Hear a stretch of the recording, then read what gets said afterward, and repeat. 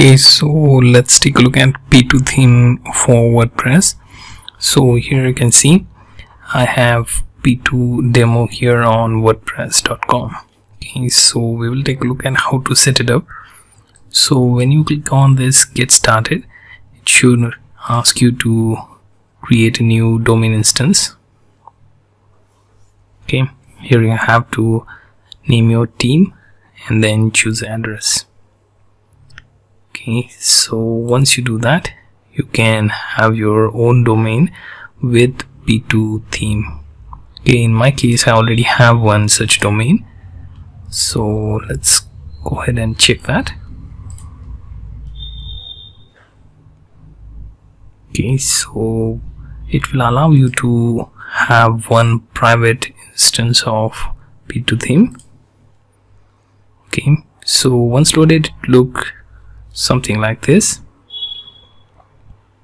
Okay, now on left hand side you have this sidebar where you can click on new posts, new comments, mentions and my posts. Okay, here you also get the option to add your team. So currently I only have my account. Clicking on invite people should take you to another page where you can add team members by their usernames and assign them role for editor, author, viewer or admin. Okay, you can also remove that later. Okay, so by default you can keep as author or viewer. Okay,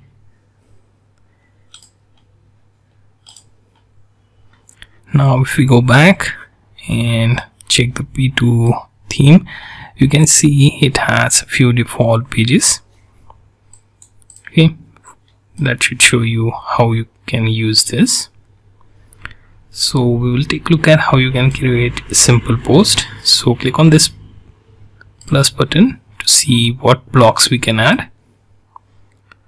So let's say if I want to directly use some post, I can simply type it within this box. Okay, so we can say this is meeting agenda, and here we can add content like, let's say,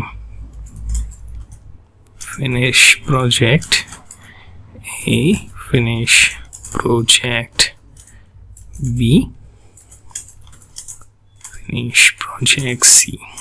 Okay, now if we select this 3 and if we do a little bit of formatting, okay, so let's take a look at that option.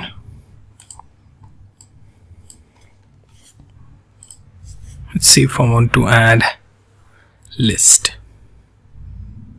Okay, so what I can do, I can simply add project A, project B, project C. Okay, then I can remove the earlier content. Okay, now it looks much cleaner. Now if you want to add anything else apart from list, let's see if I want to add quote,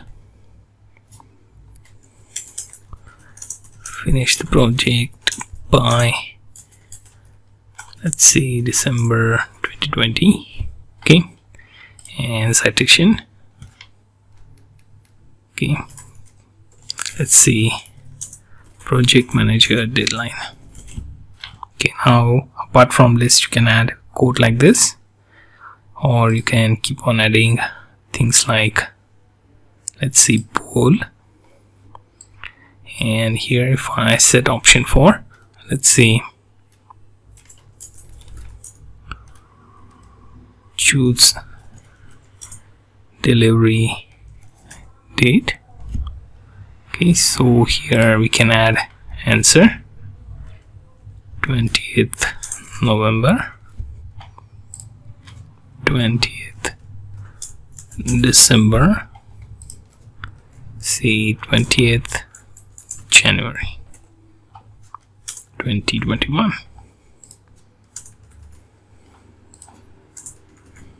Okay, So we have our poll ready.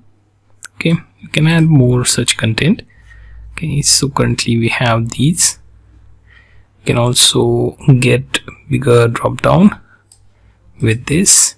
Okay, here you can see you have more blocks, add code, or you can add table, add syntax highlighted code. You can also attach PDF in this new update. Apart from that, you can also add slideshow or any other audio video file, also image file. You can also find a few options for design blocks are listed. Now you have widget for blog post, star rating, custom HTML, shortcode, etc.